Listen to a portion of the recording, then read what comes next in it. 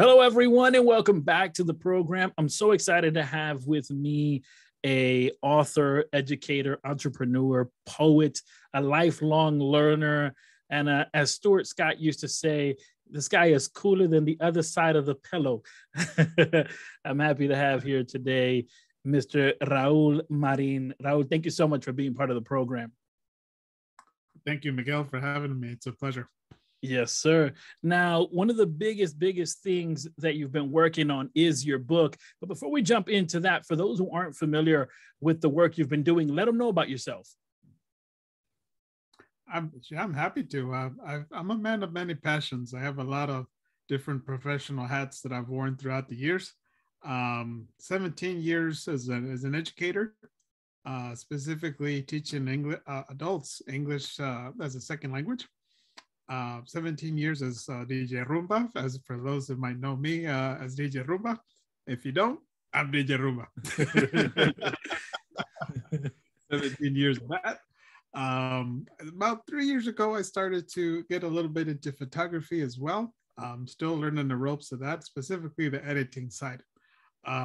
Boy, can I tell you, it is a whole nother animal to edit pictures. I mean, I have fun just, click. But once you get into the editing, that's where the sweat starts. A little bit of that. And in the last 2-3 years, I've also just really centered in on the writer / poet in me. That was always there. It's just, I finally decided to ignore those automatic negative thoughts in your mind, right? And I said to myself, what? If I've got that talent, then it's my time now to share it with the world, because I really believe that if you've got talents, then it's best the world benefits from them, right? Not instead of you keeping them to yourself, just share your talents with the world. Everybody benefits. You talk about the multiple. So that's a little bit about me. You talk about the multiple hats that you've worn, as you said, a jack of all trades, so to speak. Oftentimes people have the feeling that it's an and or situation when they are pursuing a passion. Talk a little bit about overcoming this idea that you have to choose. I'm a big believer in your gut feeling, because your mind and your heart are not always going to be on the same page, unfortunately. So oftentimes I have found that listening to my gut feeling can really help me stay on the right path. And I'll tell you a quick story about how I eventually became what everybody knows me today as DJ Rumba. I wanted to be an actor. I love acting. I studied acting for a year. I loved it. But life knocked on my door and said, you got to go take another route, because I wasn't getting any word from it.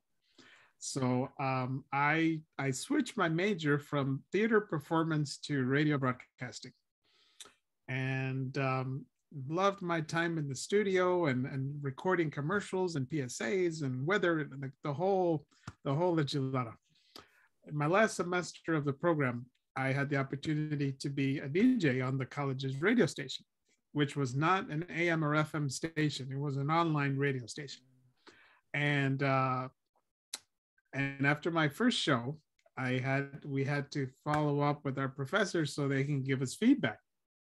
And what he said to me was, Raul, you were fantastic. You had the energy and you read everything with clarity, and, amazing show. I just need you to do one thing for me. Get ready for this drum roll moment in my life. And what he said to me was, I need you to Americanize your name. Well, and I'm just like deer in the headlights, right? Like, I don't even know what to say. He's like, excuse me? He's like, I just need you to, Americanize your name. It's going to fit better with our listeners. And I said, yeah. It's okay if you don't have anything right now, but just come back to class and we'll figure it out. But good job. what do I say to such a question? I go home and I talk to my parents about it. They're completely like, how dare this man ask you such a question? Like, it's unbelievable. And I said, and I'm thinking to myself, well, here's this crossroads moment again where I'm like, acting didn't work. I came to radio broadcasting. Now my professor comes with this bold, crazy question. And if I choose not to follow his request, then, I'm short again. So, at that point, I wasn't a matter of me just choosing. It was like, I felt in my heart that like, this is what I want. This is what I need to do, because I know that what's going to be on the other side is going to be my future career. Right. So I said to myself, I'm just going to roll with it. And whatever American name he decides to give me, it's still going to be all me in the studio. Right. So when he asked me the next class if I came up with the name, I said, no, I'm sorry, professor, but I didn't. He said, it's okay. We're going to come up with the name for you. He wrote 3 names on the board. To this day, I still don't remember what the other 2 were. I just remember the one that they chose for me. And, everybody voted on class, we're going to vote on Raul's radio name for the semester. And like, kindly, write on this piece of paper here which name you think best fits him. And sure enough, the name that they chose for me was Chris Martin.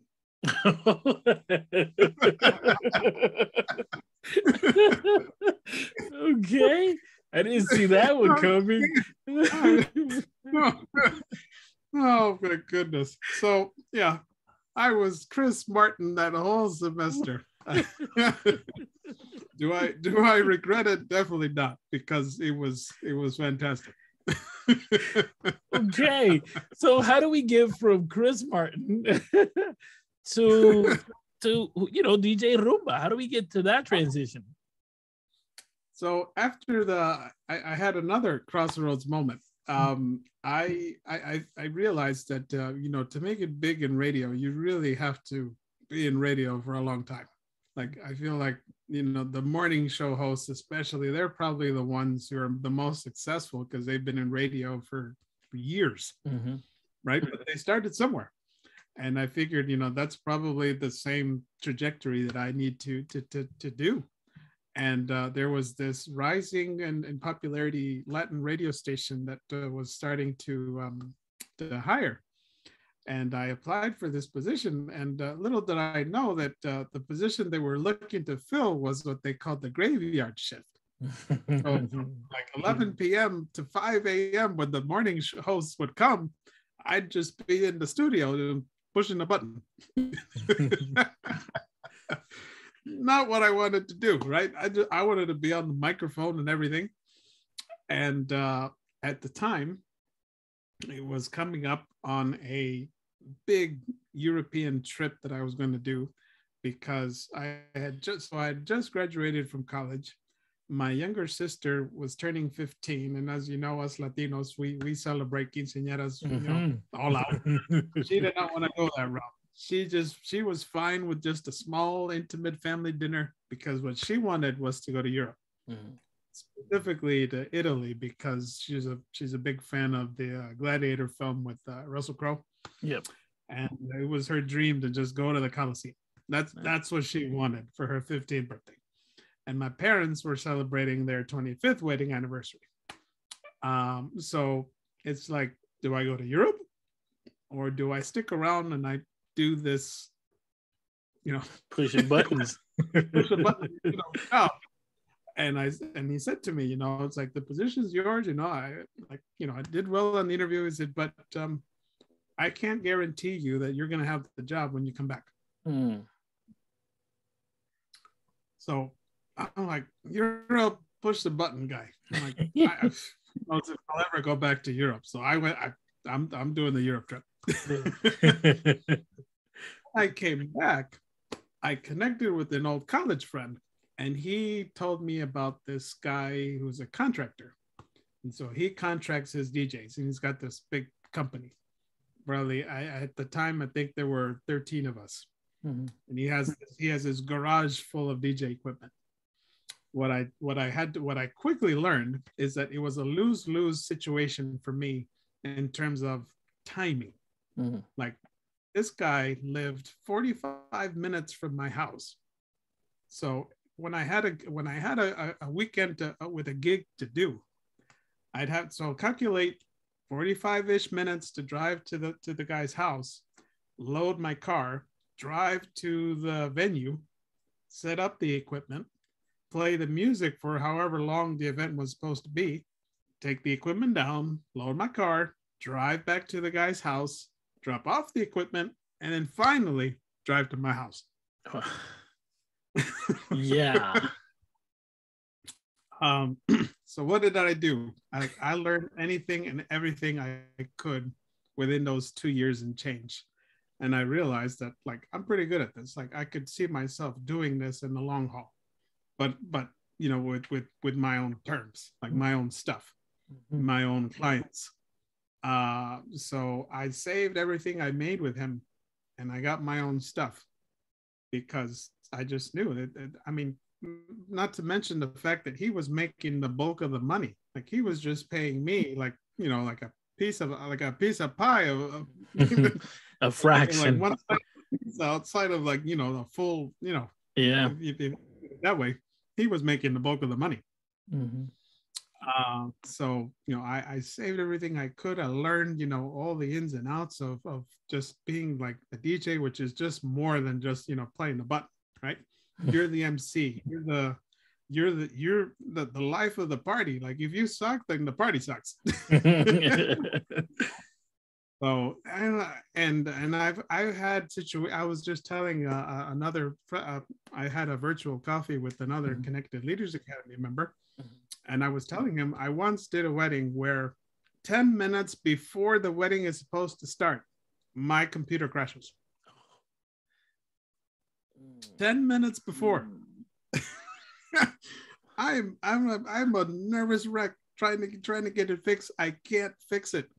And sure, lucky enough, the groom brought his computer. Mm. Why did he bring his computer? Who knows? But he brought it. So the only thing I could do the entire wedding was to do YouTube videos, one after another.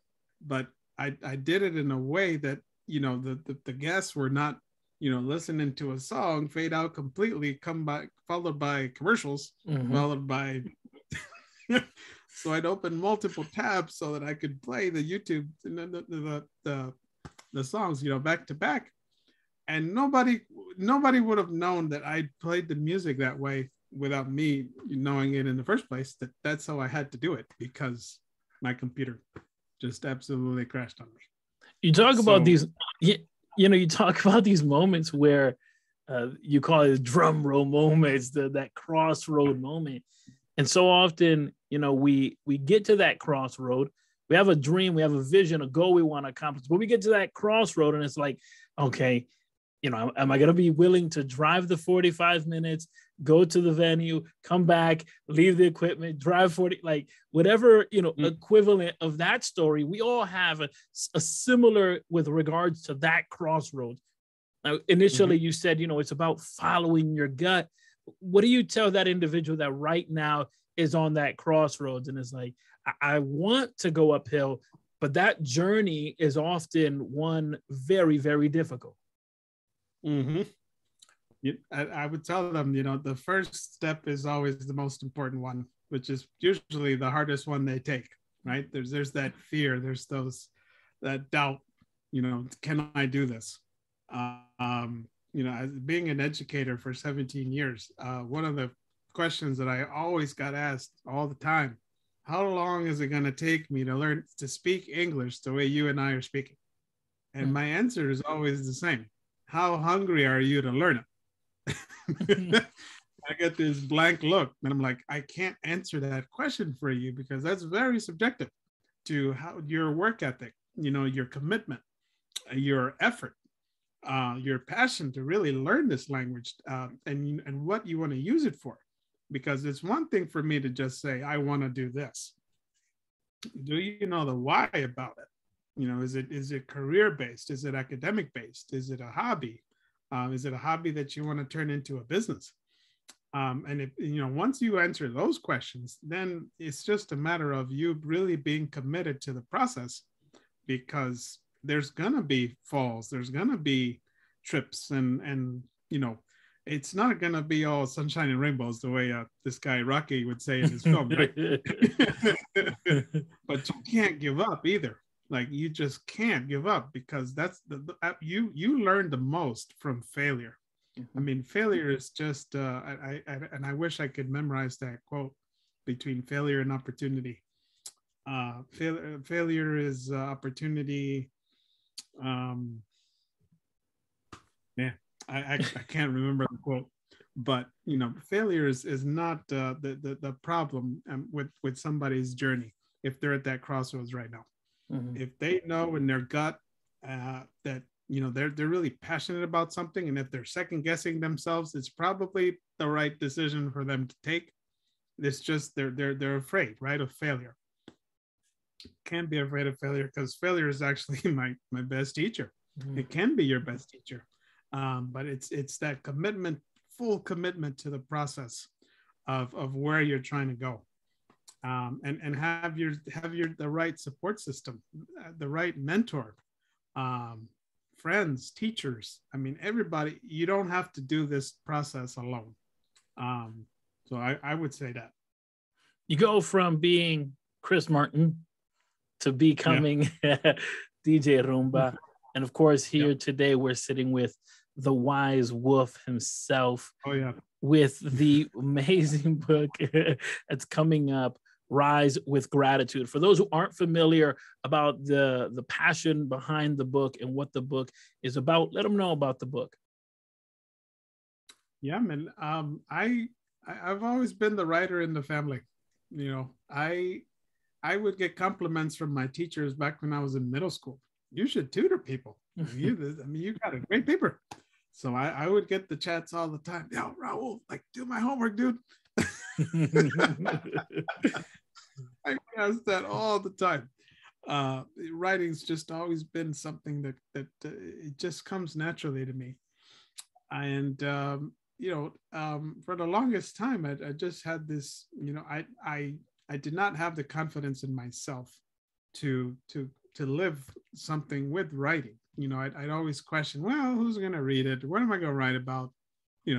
All these things. My mom would always be like that positive voice in my mind, like, you can do this. She used to raise me saying to myself 3 things. I think I can, I know I can, and I will. I want you to say it until you believe it. Don't just say it to say it. Like, I think I can, I know I can, I will. Because I'd say, oh, I can't do this, it's too hard. Oh, I can't do this, it's complicated. She'd never want to hear any negativity out of my mouth. But fast forward to about 2 years ago, when the pandemic started, I connected with our mutual friend, Jose Escobar. Yes, sir. He invited me to join a program that was spirit, mind, and body focused. I had never taken such a program. And that's when the wheels really started turning in my mind about my confidence in myself to, pursue something that I'm passionate about, like writing, that I can do with ease. But that, there's a reason why. If I'm gifted with it, there's a reason why I'm gifted with it. Therefore, I need to write a book. So that process like really started to tweak my mind about how life is a school. You can never settle, because the moment you settle, that competition is going to roll you over. Keep learning, gotta keep growing, you gotta keep feeding your mind the right things. And in my case, just keep on writing.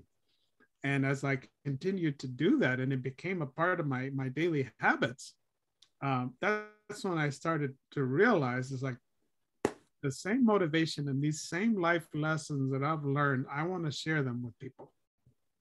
And that's the reason why I titled the book the way I have, because I could say, sure, I wake up, but the motivation and the courage you feel to get after success when you say, I rise today, Oh man, there's nothing like it. Gratitude to me is my key ingredient to success with whatever we do every day.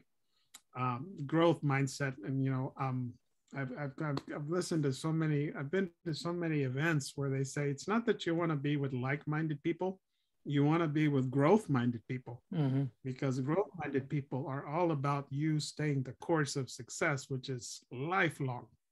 You'll never just, well, I did this and I'm done. They just stay on that path and they continue to learn and they continue to grow. And I like to say, you're that much closer to living your dream. So keep on growing. And greatness, I have a personal goal of reading 12 books a year. So I basically want to read one book a month. So I'm on book number 7 now. The last book I just read was Better Than Good by Zig Ziglar.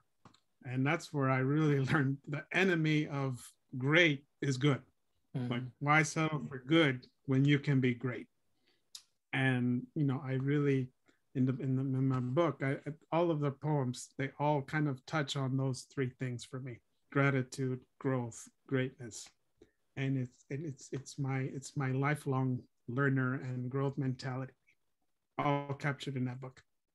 The book is available online, and for those who want to connect with you or obtain the book, let them know how they could do so.